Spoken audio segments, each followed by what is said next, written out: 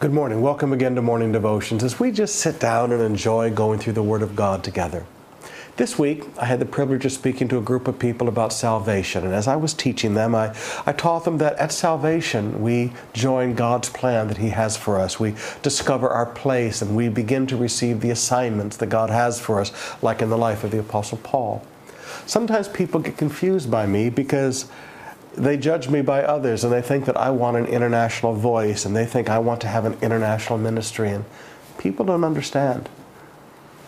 I've been asked by God to do one thing. My place is to be the pastor of the Cathedral of Praise. My assignment is to pastor the Cathedral of Praise and help the congregation fulfill its destiny, help the congregation fulfill God's will for it.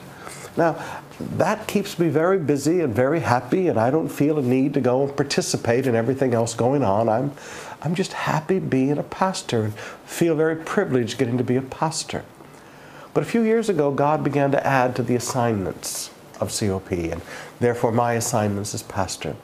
He began to speak to our heart about the need to open 200 churches across our nation in 20 years.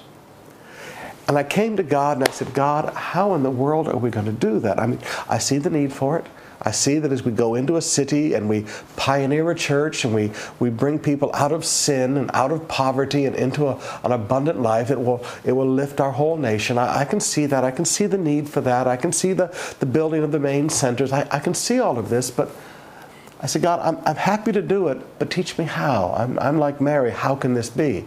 I said, Lord, it's so hard to take these young ones still in college and try to train them and get them mature enough to actually pastor a church and not fall down all the time and not make messes. I mean, the attrition rate of young pastors in the world is awful today because the stability in society is so different.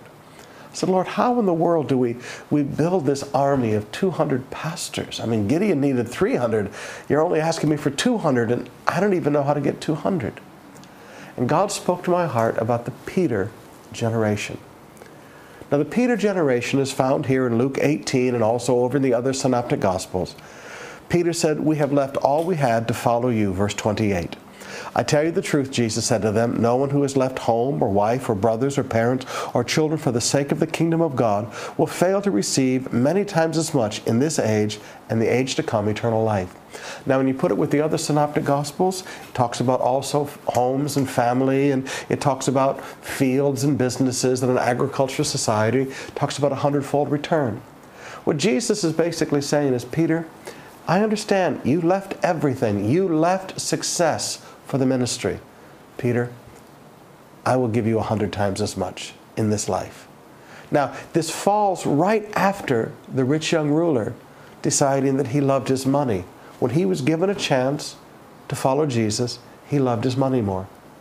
Now, I want to challenge some of you today in the Peter's generation. Now, let me define who that is.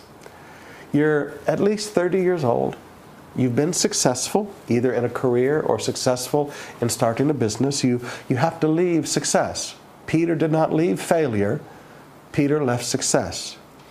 You're willing to leave it all. You're not going to be a part-time businessman.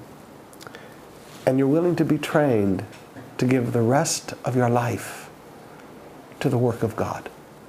Now, I get a little emotional about this.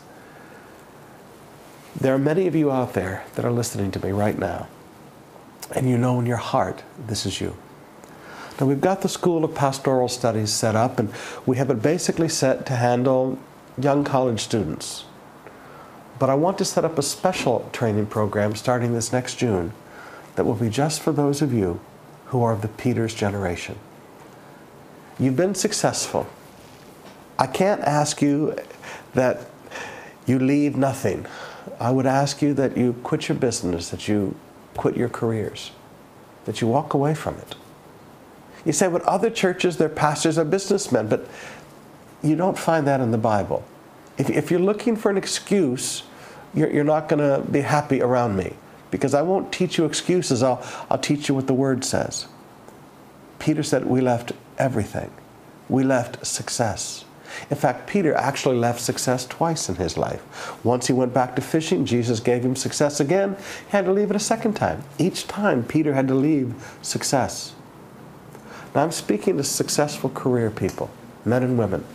I'm speaking to successful businessmen and women. If God has His hand on your life, and you know that you are to be trained, and you know that you are to give your life now to the ministry, and you're willing to walk away from everything, you're willing to walk away from all the success, and give yourself to be trained, and give the rest of your life to the ministry, and trust Him that He will restore and return 100-fold. If you're willing to do this, I want you to contact me.